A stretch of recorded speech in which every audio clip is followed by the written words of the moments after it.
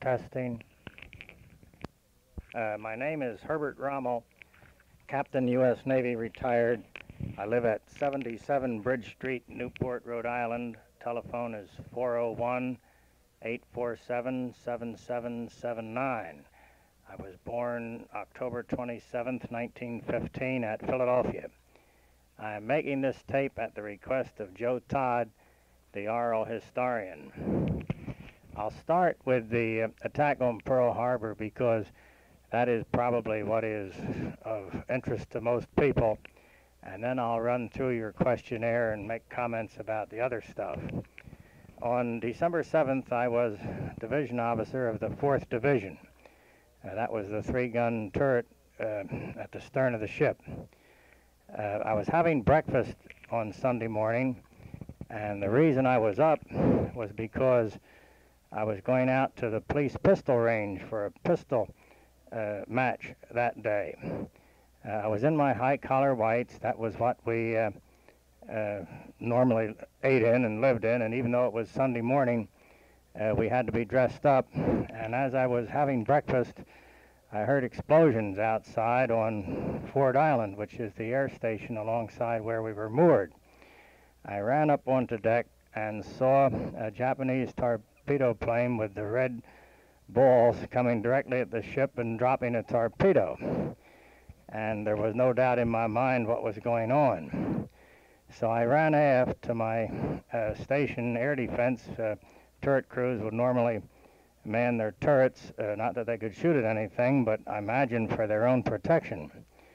In the meantime, the officer of the deck had sounded air defense on the bugle, which was the proper thing to do. I had remembered a story about a bosun's mate who, during a fire drill, they'd usually have a fire drill frequently in the incinerator. And one day there was a real fire out of control in the incinerator, and he had passed the word, fire in the incinerator, this is no shit. And somehow that came to my mind, and as I ran aft, I grabbed the 1MC button and passed the word, this is a real air raid, this is no shit. And then I ran after my turret, and most of the men had manned the turret. We heard several explosions into the hull, and it occurred to me that perhaps we should go out and assist the damage control parties. And I started to climb out the hatch at the after end of the turret, and just then there was another explosion nearby which sort of sent me scurrying back into the turret. In the meantime, the ship started listing, and it became apparent we would have to abandon ship. And by the time I got out of the overhang hatch, the ship was so far listed over that I slipped right into the water. It was, the deck was at too much of an angle. So at that time, there was a grating from the top of the accommodation ladder floating, and I remember Red Templeton, who was the first-class bosun's mate and the leading bosun's mate in the 4th Division, and I grabbed that grate and sort of paddled with our feet and pushed on out into the bay. In the meantime, all the water was covered with oil, and of course we were all oil soaked. I shed my trousers and shoes, and in the meantime the Arizona blew up, and we saw that. And finally we were picked up by a 50-foot motor launch, and I remember the men had trouble getting us aboard the launch because we were so slippery. That launch took us to one of the landings, and we all went ashore, and then the coxswain of the launch asked if anyone would, he needed a boat officer to go out and pick up more survivors. So I said I would go out with him, and we picked up another load of survivors. And when we got back, the motor of the motor launch conked out. So at that time, the gig of the Solace, the hospital ship, was in waiting for the captain, and that that coxswain wanted to do something, so I told him I'd be glad to come with him. And we went out, and all morning we performed chores for the Solace. I remember we took some men from the seaplane tender, which had been hit and was on fire, and these men were loaded in their metal stretchers over onto this old-fashioned captain's gig, which of course had the rounded canopy over the stern and was no kind of a boat to receive casualties. But we did take these casualties to the Solace, and in the meantime, of course, we saw the Nevada get underway and beach herself, and it was just like a Sunday supplement with all the gun shooting. And we didn't have too much thought of time. When things quieted down about noon, back on the Solace, they told me they didn't need us anymore, didn't need me anymore.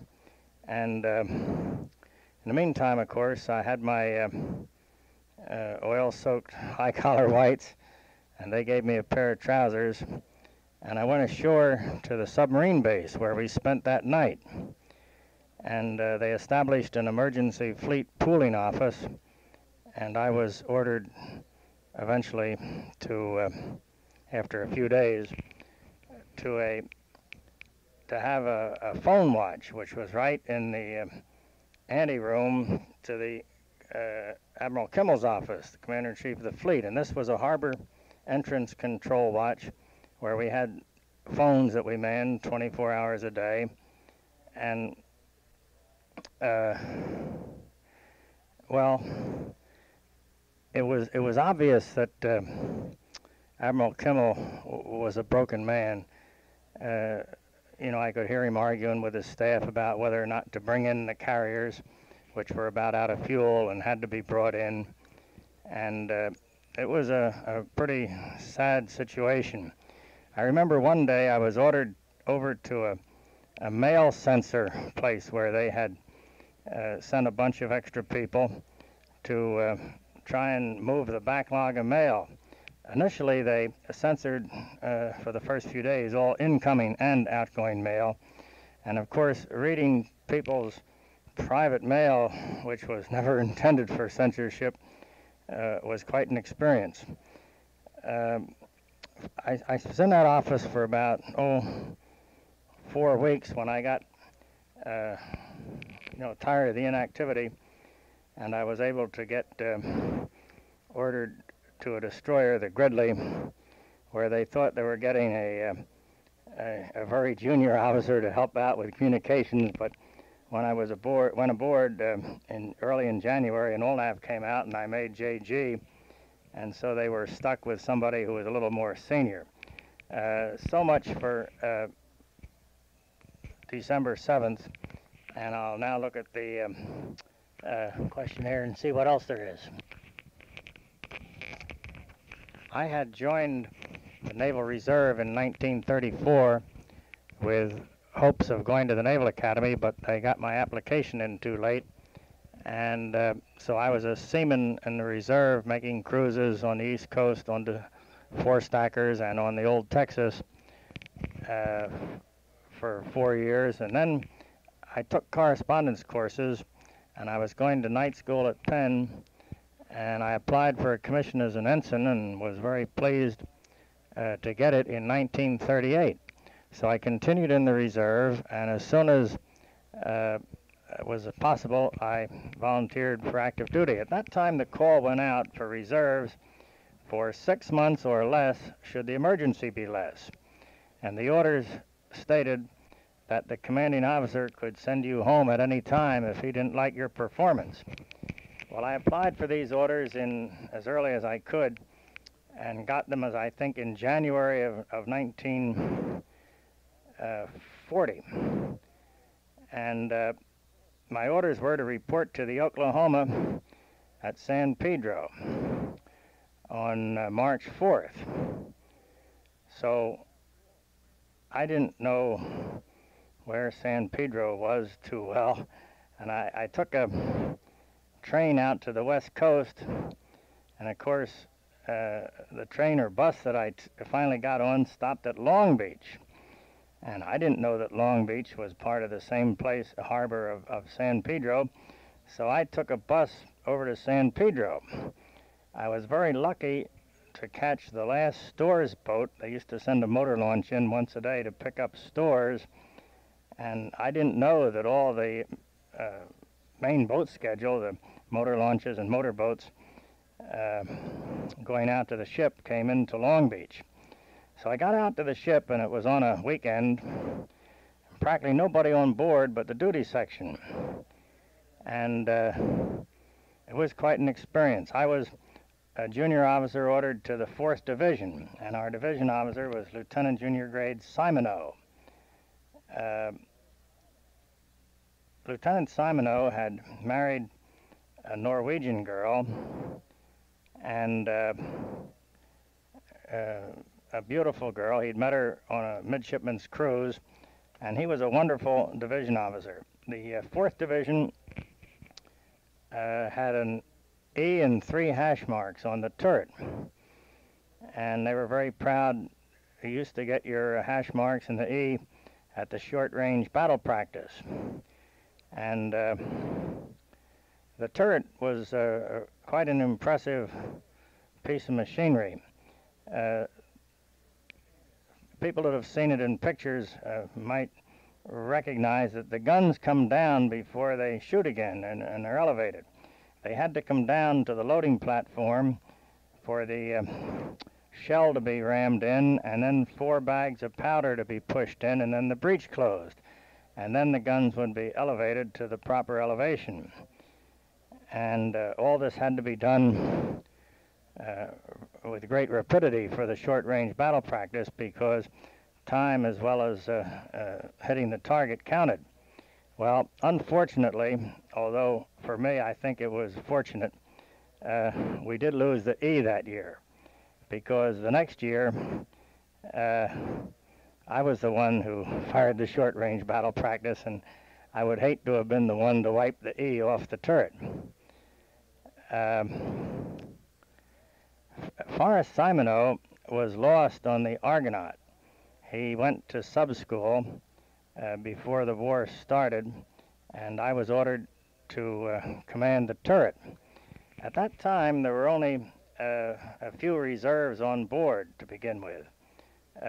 One had come from the Merchant Marines, and I had come from the reserve, and another one had come from the reserve. None of the V-11 and special program people had gotten there yet. The inspections in those days were held in full dress with the epaulets and fore and aft hats, and they did not require the reserves who reported aboard to purchase the full dress, and I never did.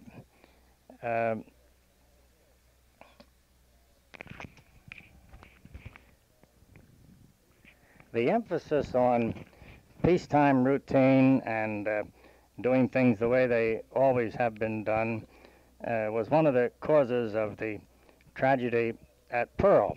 For instance, on the Oklahoma, we were scheduled to have a material inspection on Monday the 8th. And in preparation for that, all the blister covers had been removed.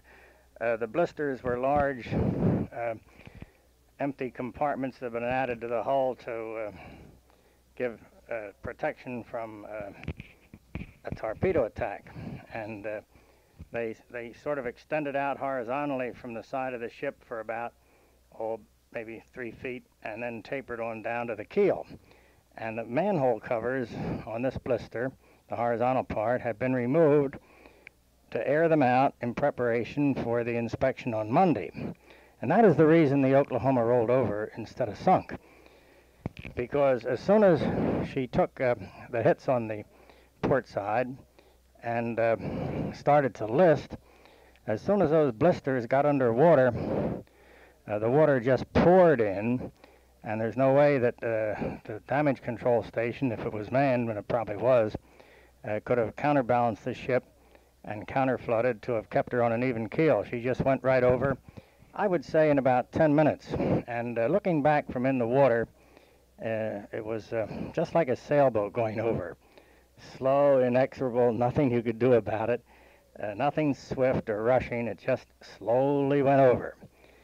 Now, another item about Pearl Harbor, which shows the unreadiness of the fleet, and of course I consider this to be a command responsibility and Admiral Kimmel's responsibility, was at 6:30 in the morning, as you know, the Iron War, the destroyer, fired at what they thought was a submarine, and it turned out it was a submarine. And they reported in plain language at 6:30 to the fleet headquarters that they had done this. And here we were sitting on the Oklahoma, about 5 miles away, and an hour and a half later, we didn't even know about this attack. And 5 or 10 minutes warning would have made all the difference in the world, because the ships would have been buttoned up, the men would have been at general quarters, the guns would have been manned and ready. The Oklahoma never fired a shot in anger in 2 wars. We had anti-aircraft guns, the 5-inch guns that had been added, with two guns had ready crews and had ammunition in the ready locker. But the old peacetime precautions, the ready lockers were locked, and the officer of the deck had the key. And the officer of the deck was supposed to keep the key around his neck. Well, of course, for convenience, the key was hung in the officer of the deck shack where it would be readily available. But the senior watch officer, who was Lieutenant Roberts, we used to call him old Yum Roberts, he found out about this one day and raised the devil and told the officer of the deck he'd have to keep the key around his neck. And you guessed it, whoever had the midwatch still had the key. So the officer on the 4 to 8, the officer of the deck, had no key to the ready locker, and the 5-inch guns never were fired. The Marines may have gotten up into the tops and fired machine guns. I'm not sure. Another example of the unreadiness was what they had their minds on. For instance, on December 8th, and I wish I'd have kept it, an unclassified order came out, fleet order, signed by the Chief of Staff. And of course, as you understand, these things are prepared well in advance and are eventually processed through the staff and are signed out at an appropriate level. And this thing from the Commander-in-Chief, signed by the Chief of Staff, was an order that henceforth all officers would wear hats when they went ashore on liberty. And there'd been so much agitation about being a gentleman and wearing hats on liberty that the hats were called Kimmels by the officers. In all fairness, when the fleet had been out for exercises the previous week or two, we had been going around with darkened ship and, you know, with more than usual precautions at sea. But the newspapers those days, towards the end of November, were saying, the Honolulu Advertiser was saying such things as war is no longer a meaningless phrase, and there were plenty of indications that you know, things were going to happen. And of course, in retrospect, we should have had the warning. And as I've said, 5 minutes warning would have made for the whole fleet all the difference in the world. You all know the stories of the radar station where the soldiers got word of stuff coming in. I do not think that the president was part of a conspiracy. I think that part of it was due to inter-service rivalry, the confusion over sending out the war warning message, the final war warning message from Washington, which did not arrive until after the attack began because of inter-service rivalry between the Army and Navy over whose circuit it would be sent on. When I first reported aboard, my quarters were in the junior officers' mess. And the junior officers' mess was a pretty informal place. And then after a while, as more junior officers came aboard and I was a little more senior, when I got to be a division officer, I was moved up to the wardroom mess. And I had a nice room which no one else was assigned to at the time, as I remember. And I got back to that room after the ship had been raised.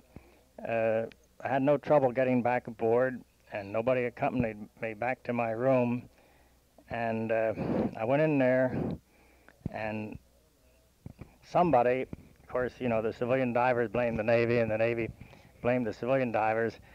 Somebody had stolen a gold watch from my desk that I'd had there, and the place had been looted that way. Some of the papers that had been months and months in the water were pressed together tight in the desk and, you know, were still readable. And I suppose I should have saved some of them, but somehow, well, all the drawers to the cabinets were stuck shut, and I just didn't want any part of anything that was there, and I didn't take any souvenirs from my room. I don't remember exactly what month or year this was, but it was after the ship had been righted, and of course before she sailed on her last voyage. I should mention something about our captains. When I reported aboard, the skipper was E.J. Foy, and he was a wonderful man. He had been skipper when the ship had been in a, I guess you'd call it a collision or two. One of them was when we were on some maneuvers darkened ship on the west coast. This would have been about either late in 40 or early in 41. And back on the turret, I don't know what had happened, but it was, you know, darkened ship. And there'd been some maneuver where apparently the Enterprise and the Oklahoma were about to collide. And we heard the word passed over the loudspeaker, stand by for a collision forward and stand by for a collision midships. On the turret, we had a talker, sound-powered phone talker stationed on top of the turret, mainly so that the guns would not tangle with the guns of turret 3 if we were training at different elevations and in different directions. And this talker was speechless for several minutes because apparently the large overhang of the Enterprise did pass right over our turret and actually bent at right angles the stern flagpole. So there was technically a collision, and it was that close. But the collision that did in our skipper was with, I believe, the Arizona, and had just happened about 2 or 3 months, or a month before Pearl Harbor, and it once again was during night maneuvers off the west coast, as I remember it, and the Arizona bashed into to us, as I recall, and we had to go to the shipyard and get it fixed up. There was an inquiry, and all the papers were aboard one of the battleships, which was burned up. So there never was a court-martial, but of course our skipper was relieved. He eventually was rehabilitated and Admiral Foy became the first commandant of the Armed Forces Staff College, or one of those schools. But what I remember was we had a new skipper. I forget his name, but he later went on to be skipper of one of the cruisers, the one that was said to have run away at Guadalcanal. and he later shot himself. But he came back to the ship and took one look and walked away, and that was the last we saw of him. But Admiral Foy, who was really our captain, talked to us. This was after the attack, and what could he do for us? Well, what he could do for me, well, first of all, he gave me $10 because we had no money, we had no nothing. The emergency pay things hadn't been opened, you know, and we needed little change. And he said, what could he do for me? And I said, well, could you get word to my mother, I was not married at the time, that I'm okay? And he said, all right, I'll send her a telegram. He said, but I'll have to take the money back because I don't have that much. So he'd been giving money to everybody in the crew. So he did that for me, and that was the first my mother was able to learn that I was okay. So he was a wonderful captain, much loved by the crew, and I was very glad that he later did make admiral and had a successful career, but unfortunately not a combat career. Now let's get down to some real trivia.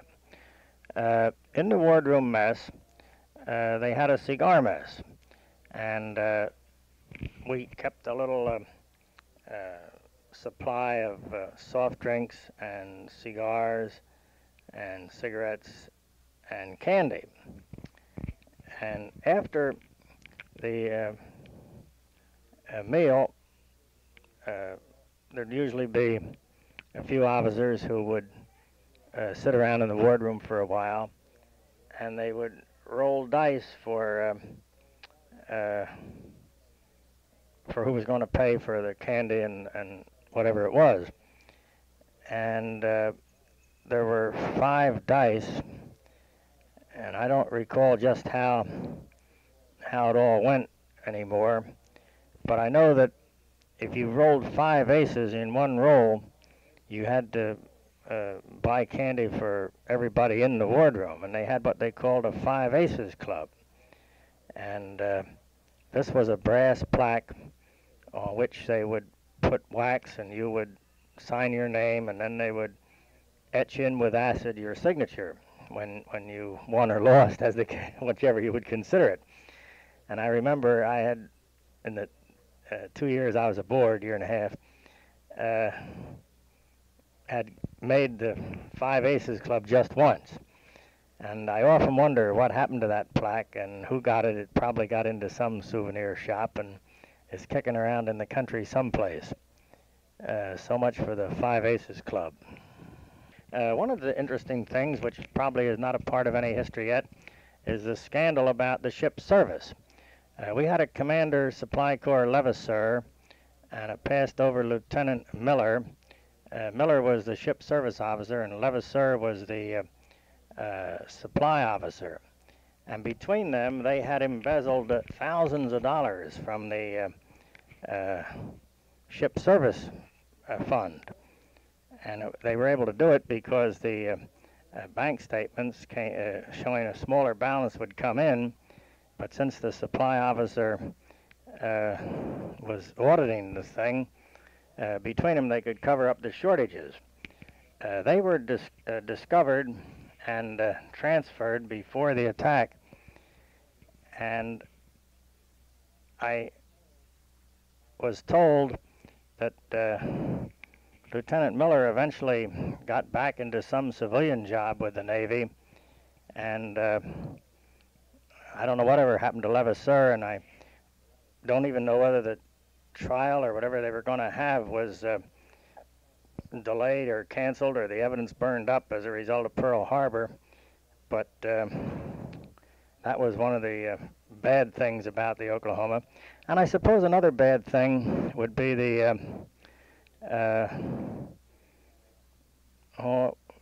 chief bosun mate's, the leading bosun mate's control of gambling on the ship.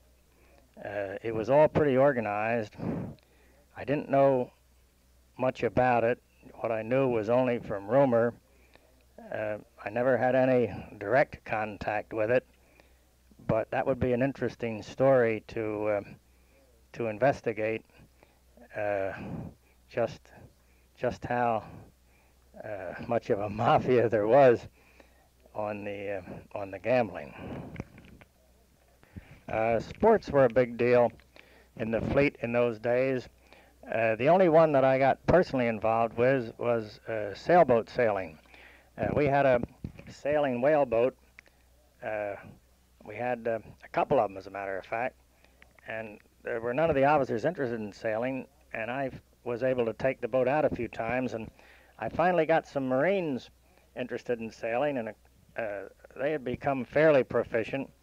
And one day, out in Pearl Harbor, and the Marines boat turned over, and it turned over 180 degrees, turned turtle. And of course, some of these Marines couldn't even swim, and of course, slowly they started climbing up on the keel of the boat, and I thought I could count the proper number of heads, and it turned out that they all did survive, although it was a real scare for me. It was on a weekend, and they towed the boat back to the ship and hoisted it and righted it and got everything squared away. And the officer of the deck, I guess, noted it in his log. But I remember the chief bosun, whose name was Bothney, was real mad at me for not reporting it to him. And of course, since there were no casualties, I didn't consider it noteworthy enough to report to him. And of course, it was not something that I was proud of, because I felt responsible for the training of those Marines. I was just so happy that there were no casualties, because there well could have been. In these days of radar and all the aids to navigation they have, it's hard to remember just how hazardous going to sea was in those days. A little incident: we were going to the shipyard in Bremerton for an overhaul, and as we were going up the entrance to Bremerton, it was quite foggy. We were going very slowly, and out of the fog came a tug and a barge, and the tug was able to turn away, but of course the barge had no control over it, and it slowly came. We backed down. There was nothing we could do, and it was a barge loaded with railroad cars, and that barge hit us on the port side and lurched, and all the railroad cars fell into the river just like little toy trains. Fortunately, since it happened on the port side and under the circumstances, the skipper was not at fault, but a collision will never do him any good. There are two real minor items of discipline which nevertheless stick in my mind. I was able to be a senior watch officer fairly early, and not a senior watch officer, but a watch officer qualified both underway and in port. And one day in port up in the Bremerton Navy Yard, as usual, the people who got the ferry were all about 5 minutes late. As I remember it, Liberty expired at 7:45, and the ferry got in at such a time that unless somebody really ran from the ferry landing, they'd stroll aboard a few minutes late. And I had been to Commander Kenworthy, the executive officer, to suggest that couldn't he make Liberty a little later so these men wouldn't be late. And his attitude was, well, they should have gotten an earlier ferry, or, Liberty was up when it was up. So, being a little stupid and brash, one day I, when I had the deck, exactly at 7:45, I lined up everybody who came aboard and took their name, and there were about 75 of them, and I sent them down to the executive officer. I don't think anything still ever came of it, But unfortunately, among those 75 people was the leading chief master-at-arms of the ship. And of course, I was not too popular with him after that.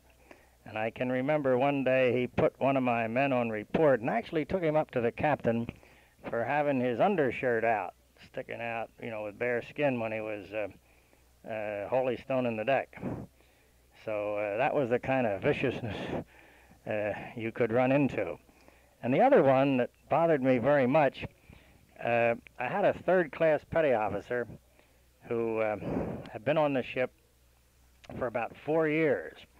And he had not had a too good record originally, but he was now married and was settled down. And he was the coxswain of a 50-foot motor launch. Well, one day, I guess he ran too close to a buoy going into Long Beach and bent the propeller on his ship. Well, this was no big deal. We had all kinds of shop people, and they were able to haul the boat out and get the propeller fixed very quickly. But they took him up to the captain, and the captain busted him. In those days, the captain could take their rate away only if they had made the rate aboard that ship, which he had. If they had been made their rate and then transferred to another ship, they couldn't lose their rate without a court-martial. And of course, I testified for the guy. The attitude of the powers that be was that he obviously went inside the buoy, or he wouldn't have bent the propeller. And they made no allowance for the fact that at low tide, that perhaps the buoy was in such a position that you could damage your propeller even though you were steering the boat properly. And as I say, that sticks in my mind. One of my interesting jobs when I got to be turret officer was firing off the scouting plane. We had catapults on top of the turret 3 and turret 4, and you had a little 4-inch gun on the turret. It was a gun-fired catapult, that is, a gun on the catapult to shoot the plane off. And the pilot would get in the plane and would rev up his engines and give the signal that he was ready, and he'd lean his head back because it was quite a shock. And then you were supposed to fire him on an up roll so that he'd be thrown up into the air instead of on a down roll where he'd be thrown down into the sea. And it always used to give me, I won't say I was scared, but I was concerned every time I fired him off. And we used to recover them. The ship would make a slow turn and maybe 135 degrees and make a slick. And he would come in and land on the water and sail up into the slick and catch a hook into a net that we towed and then would be hoisted aboard. One of the pilots, when we were out at Pearl, gave me a ride in this little biplane. We started out with biplanes, SOCs, and then by the time of Pearl Harbor, we had the single-engine scouting planes, OS-2Us. Well, he gave me a ride in this biplane, and of course, I had never been up before, and he wanted to show me what it could do, and I didn't too much appreciate the rolls and the dive bombing, because those planes were never really built to do that, and I never did get interested in aviation. A brief word about the USS Oklahoma Association. It was formed by survivors from World War I. And one time, it was about 1959 or 60, when I was in New York with the foreign officers from the War College, I ran into a group. I think they were having a reunion at the same hotel we were staying, and they invited me to their meeting and let me join. At that time, it was all old-timers, and I was probably one of the first of the people from Pearl Harbor and in between to be allowed to join. They have reunions every year. I was treasurer of the organization for a while, and we always had a fine time, which you, Mr. Todd, will enjoy this year, I understand. Well, I guess that's enough trivia about the ship. The Oklahoma was a happy ship. They still spoke about a skipper, Happy Hartigan, who had been before Admiral Foy, and who must have been a real character and was also very much loved by the crew. I enjoyed my duty on the Oklahoma. I think I learned a lot. After I left the job at the headquarters, fleet headquarters, I went to a destroyer, the Gridley, and was there for 3 years under 6 different skippers and worked my way up to exec. And then I was ordered to command the Wilkes for the last year of the war. And of course, that's the ultimate for any naval officer, to command his own ship in wartime. And then after the war was over, I applied for the regular Navy. I had always wanted to get in and was fortunate to get in, and I've had a happy and reasonably successful career. I went to the line school and the War College and taught at the line school and War College, and I was on the staff of Sinklab Fleet and the Strategic Plans Division OpNav, and had command of another destroyer, the Hainsworth, and then the Amphion and the Hyades, and finally ended up as Chief of Staff to Naval Base Newport. And I retired here in Newport, where I'm happy that I have survived this long to be able to collect that check every month. So for anybody who's gotten this far listening to all this garbage, it's a pleasure being with you. This is Herb Rommel. So long.